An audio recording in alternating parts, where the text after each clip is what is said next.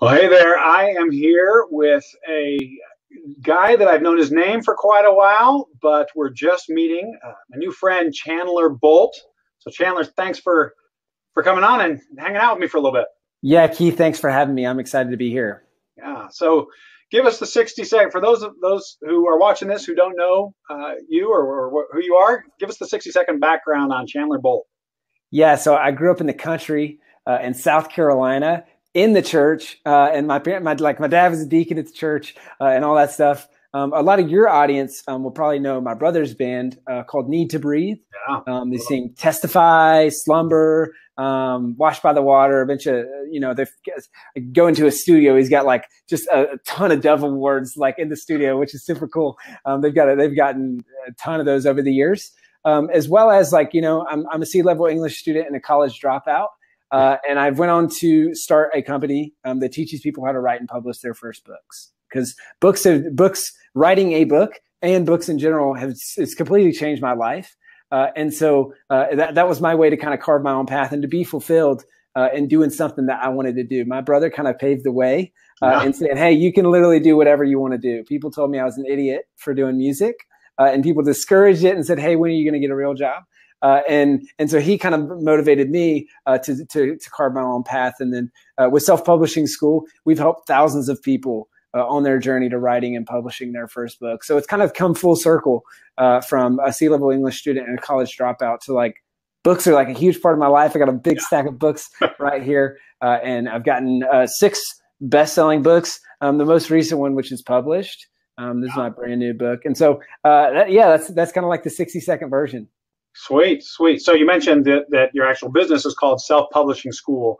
And, anybody that's watching this is probably familiar with me. And so they know my journey of having a couple traditionally published books, one of which came from a self-published background, and then also 4 other self-published books. And so they know that I'm a huge believer and fan of writing as well as self-publishing. And so tell us what is self-publishing school and kind of why'd you start it and what's your hope for it? Yeah, so self-publishing school, it's an online education company. It's a training program, right? We teach people how to write and publish their first book in 90 days. Okay, now my mission with this company is really to do for folks like you, Keith, and folks like me, like when we wrote our first book, it's like you just look at a couple blog posts or you email somebody like you, Keith, is like, how do I do this? Right. And it's like the information that you find is not very good. It's pretty confusing. So my goal is to empower people to help them actually write their book, because a lot of people are scared to even start. There's a New York Times study that says 81% of people want to write a book. But we know from the stats that less than 1% of people actually do. So my mission is to kind of kill that gap. Because when people think about a book, they think it's complicated, they think it's hard, and they think it takes a long time. I mean, you, me, none of us have like a bunch of time sitting on our hands. So they're like, okay, I'll do it someday. Right. And someday never comes. And like in the instance of some people, like they die with that message inside of them, which is just not acceptable for me. So that's why I built the company, is like to help unlock that book for people and show them the way. Because as a C-level English student, and as someone who's like, I wasn't born super smart or like the top performer in my class, I know the value of taking something complicated like writing a book and making it very, very, very simple. Oh, and I mean, now you're speaking my language. And other than my ministry side, I do some corporate coaching and communication. And one of the things I tell my clients all the time is keep it simple, because simple gets applied and complicated gets set aside. That's a great. That's absolutely. I mean, now you're hitting on all cylinders with mine. We didn't, and for anybody watching this, we didn't plan that.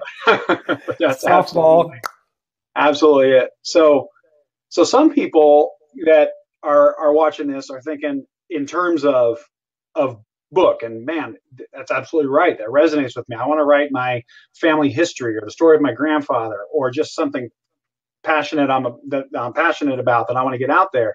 And the idea of self-publishing makes sense for somebody who's always wanted to write a book. That's in that 81%. But a big chunk of my audience is also people who work at churches or run ministries, or where they may be giving talks, they may be writing sermons, they might be doing something for their students or children, or writing things for families if they're children's pastors. There's kind of a wide swath of people in ministry. How could self-publishing really equip them to get their message out? I've got some ideas on that, but this is your wheelhouse. So yeah.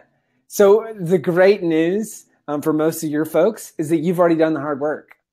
Right? How many other people do you know that are normal people that have to create a full sermon series or even just a message to speak about for an hour? Like if you give that to the average person, and I'm sure this is probably similar for you, Keith, right? And probably most of your listeners as well, as like that first sermon. Think about it, back to that. It's like probably a nightmare, right? Like you're sweating, you have all these notes, and like now it's second nature. So content creation as a unit, as a vehicle, has become second nature. And the important thing to remember is that is not normal.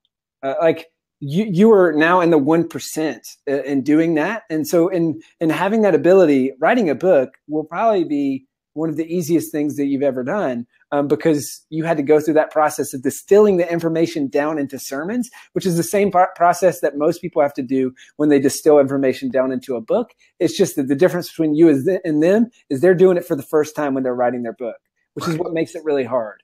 So that's where I think there's a unique opportunity for your folks, Keith, to not only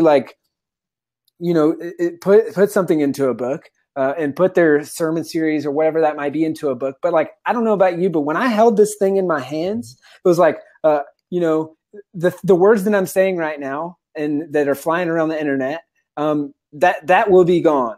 Right. And I can't see that lasting past me on this planet. But this could go to like a Goodwill, or this could be in someone's attic, or this could, this thing will be on this earth after I'm gone.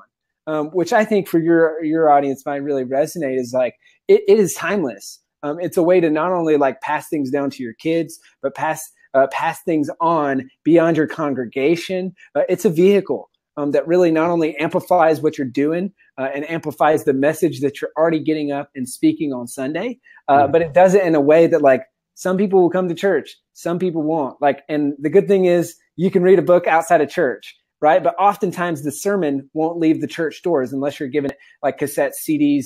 I don't know why I said cassettes, but CDs. Wow. Are you old enough to say that word, Chandler? I don't think so. But streaming, whatever. This gives you a vehicle for people who, they might not come to your church website. They might not come in your church doors. But it just amplifies everything that you're doing. Totally. And I mean, you hit on something that when you said the sermon might not last past that when somebody leaves the doors. And I think the more that I think of people in ministry, how they could use self-publishing is so many people are preaching sermons, but then they've got small groups and youth groups and children's ministry and families that they're trying to equip with questions and whatever. And to self-publish a study guide that goes along with their 12-week series on the book of Ephesians, it's absolutely nowhere near as difficult as people think. And, that's what I love about what you're doing is you've taken the hard, well, it's not even hard, the imagination of how hard it is, and put it into do this, do this. This is what it takes to do it. And so I think a lot of that 81% goes down to 1% because people imagine that it's more difficult and more time consuming and more costly than it really is. I completely agree. And but I know you're about to ask another question, but I just want to give something very tangible for people who might be thinking this doesn't apply to me.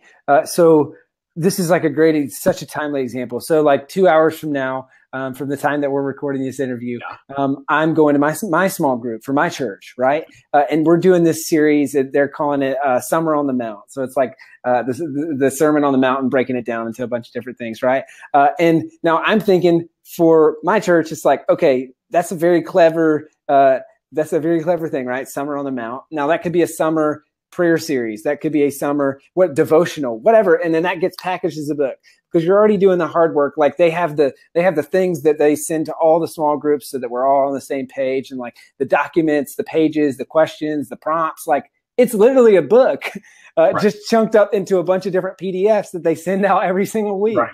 And so just like most of your folks, Keith, they're probably doing this already, is like you can repackage that, and you don't not even repackage it. You just combine it into a book. And that's something that, it not only like spreads the message, but it will live beyond the time period that you're doing this message for. Because I'm thinking like, okay, what are these people what's my church going to do with this Summer on the Mount series 3 years from now? Are they going to do it again? Probably not, because that's not cool, right? It's like, oh, we already did that. But what about the people who aren't in the church who haven't done that? So it just it cements that, as well as allows, like, say me, if I'm really enjoying this and we meet on the street, Keith, I'm like, this is a great series. Like, here's the book, and you can do it too, right? Which it also kind of enables this this gospel sharing tool that I currently don't have. Even though I am in a small group and I am going through the same lessons. So hopefully that's like a very concrete example for people. Right. Absolutely. Absolutely. And the reality is that in many situations, especially when you're just creating a study guide or something, you're creating something that's 40 pages, 70 pages, something like that, it can frequently be cheaper to print a self-published book and have it delivered to your church, get 100 of them or whatever, than it would be to actually go down to Kinko's and photocopy off the PDFs. I mean, yes, got this whole folder of PDFs, and we're photocopying. You're taking the time to that, or you upload the book and you have somebody else print it, somebody else package it, somebody else collate it, bind it, and send it to you. And I just think for many churches, they're throwing money at Kinko's or whatever, their own copy machine, if they're doing that if they put it into creating a book, they've got something that will last, that actually will save them money as well. So yeah, completely agree. So all right, so as we kind of wrap this up, how can people connect with this if people are interested in just even finding out more? I know you've got a site, you've got webinar, you got training, some of it's free. How can people experience this and take the next step? Totally. So the best path forward, if you want to check this out and learn more about, like, okay, is this something that's a fit for me, and kind of like, what are the first steps?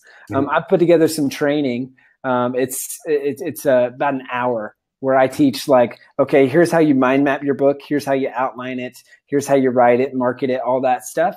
So it's all free. All you have to do is, I partner with Keith on this. So all you have to do is go to keithfarron.com/publish.